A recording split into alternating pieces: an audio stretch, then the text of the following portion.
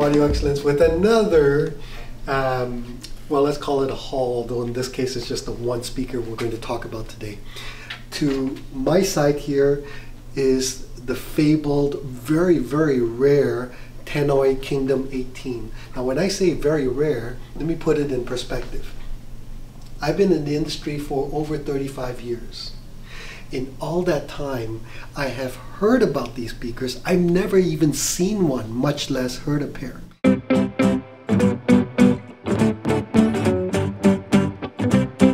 Anyway, out of the blue, a couple of weeks ago, somebody contacted me and said, we have an estate sale, can you help us with it? And then when they told me what the speakers were, I said, I'm coming. I'm going to rent the truck, I'm going to drive 3.5 hours there, load up and bring them back, and that's exactly what I did. Let me tell you a bit about these speakers. In 1997, Tannoy decided they wanted to make one of the very, very best speakers in the world available anywhere. And so they came up with this called the Kingdom 18. The name 18 refers to the woofer, this, or more properly, the subwoofer, which I will show you in a moment. So the speakers were made between 1997 to about 2006, so about 9 years. There's very little information on the internet about them. You have to search a long time before you find something. And mostly you'll find specs. Every so often you'll find something. But anyway, this is what I can tell you about them. In 1997, they were introduced at a cost of $69,000 US. Now I did a quick search to see what the exchange was back then. So around 2002, the exchange rate between the US dollar and the Canadian dollar was 1.54 wholesale. In other words, for every US dollar in Canada, we paid $1.54. So if they were 69, call it $70,000 US, in Canadian retail, it would have been over $100,000. Now, to put another thing in perspective, back then, in 1997, David Wilson introduced the Wilson Grand Slam X1, or called it X1 Grand Slam. That speaker was the most expensive speaker they offered, other than the Wham, which was about $180,000 if I remember correctly. I sold a few pairs, so I should remember, but it's been a long time. Anyway, the Grand Slams were $65,000 US. These cost more than the Grand Slams. So, and then every other speaker for the most part costs a lot more. The B&W 800s were much, much, much less. If I remember, they were about 15,000 US, maybe 20,000. So, anyway, that's what these speakers are. The vast majority of them were shipped to Asia, and very few were made. One, because they're so expensive, and two, because I don't know if Mike can capture the relative size, but the speakers are huge. This is, I'm on a good day 5'8". These come to above my chest.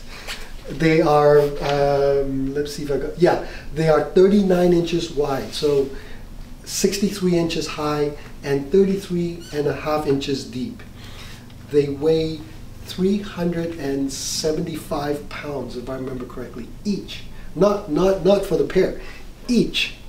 Right? That's Allison, Mike, and me put together. That's how crazy these things are.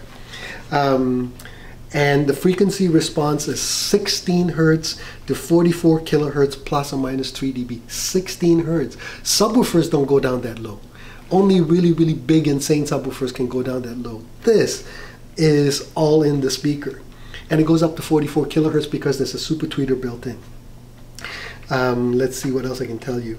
The front and the rear are made of birch wood, and the sides are American cherry. Impedance is 8 ohms, pretty flat, so easy to drive, and 92 dB sensitivity, so very easy to drive. Maximum SPL rated according to the factory is 117 dB. That's, in other words, really loud. And max SPL peak is 121 dB. Okay, let me show you. First of all, physically, there are some cosmetic blemishes. So first of all, this material here is called Nextel. You'll see them very commonly in recording studios. It's for some reason used in recording studios. I don't know why. I hate it. It picks up dirt like nobody's business. We tried cleaning it, and all it did was just grab onto all the fiber that's on your cloth. And then Athar, one of our guys, had to wet it with soap and brush and brush and brush, and eventually we got it fairly clean. I'll show you the back where we didn't do a great job. We're going to redo that before the speakers get sold. So that's one thing. This side over here has a bit of sun bleach. I guess this part faced the window. And then there's a little bit of dings at the bottom here. That's probably because the speakers have been moved a couple times and they probably got knocked. Not all that uncommon, unfortunately, with really large heavy speakers, and we see this on a regular basis whenever we have to resell large Wilsons, large B&Ws, large Focals. You will oftentimes see some dings. Again, these are on wheels. That's why I can turn them around. It's not because I'm super powerful. Small little amounts of blemishes at the top. On this side here, it looks okay. Okay, now let me show you the back and what I was talking about. So as you can see, it's a gold-plated plaque here that says Kingdom Tannoy. And there's just a little bit of marks. We just have to wipe it down and that's gone. And you see these little marks here, that's just from the water cleaning and so on. Again, we'll try and redo it. It's not water damage, it's just the way it grabs onto everything. Same thing over here and same thing over here. They can be bi-wireable or bi-amped. Now here's the really cool thing which Mike discovered, and I had no idea and forgot all about it. You see this little thing here? You unscrew it. Okay, takes forever. And then you insert it in this little hole here, screw in a bit, and then now you can pull out the grill, which weighs a good 15-20 pounds. This is crazy. This grill is very, very, very solid. So let me put this over here. Ta-da! The insides are mint, like literally mint. I don't think the owner ever took the grills off because it's physically just incredible. There's no marks that I can tell. That's a super tweeter. It's a 1-inch. That's a 12-inch dual concentric driver. Of course, Tannoy is famous for their dual concentric, which means that the tweeter is inset inside the mid-range, in this case, mid-range bass driver. So the idea is that it's time aligned naturally. So the sound that comes out of the tweeter and the sound that comes out of the woofer arrives in your ear, to your ears at the same time. This is where you can make some adjustments to the frequency response energy, super tweeter, and this is for the high frequency energy as well. Okay, and then you have a roll-off octave bass. Now this is the key. That's the 18-inch woofer.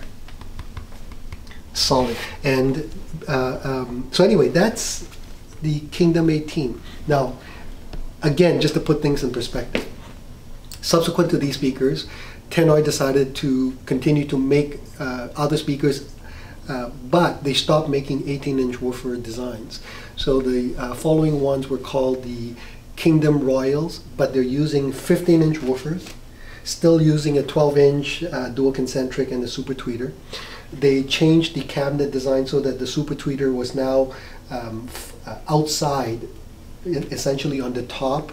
Think of some of the early KEF references and what B&W currently does with their tweeter. It's the same kind of an idea.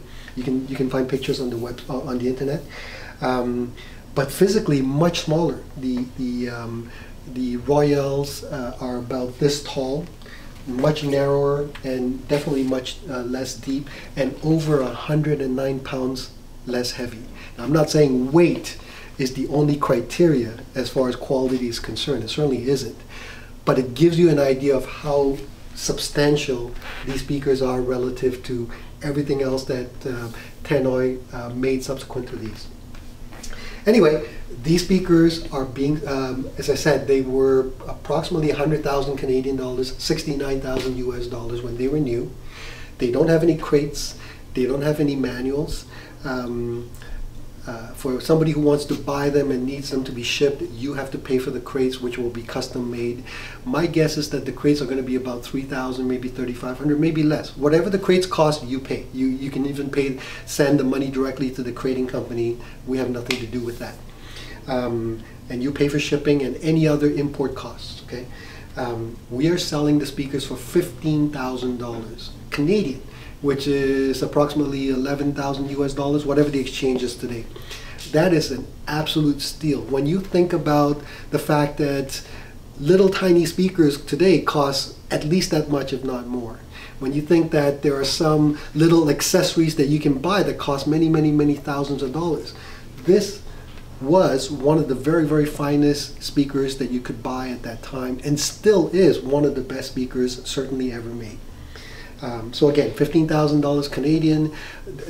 Don't bother lowballing the seller. The estate is not going to accept it. They are a tremendous value for the money as far as I'm concerned. All right, any questions, email me, info@audioexcellence.ca. And if you've heard these, if you know anything about these, if you can send me that information, I would be delighted to know more about them. All right. Allison will be dropping a review video that we just did last few days ago soon, so watch out for that, just so that you don't think that we're constantly making these fluff videos, because we have no content. All right, take care everyone. Bye-bye.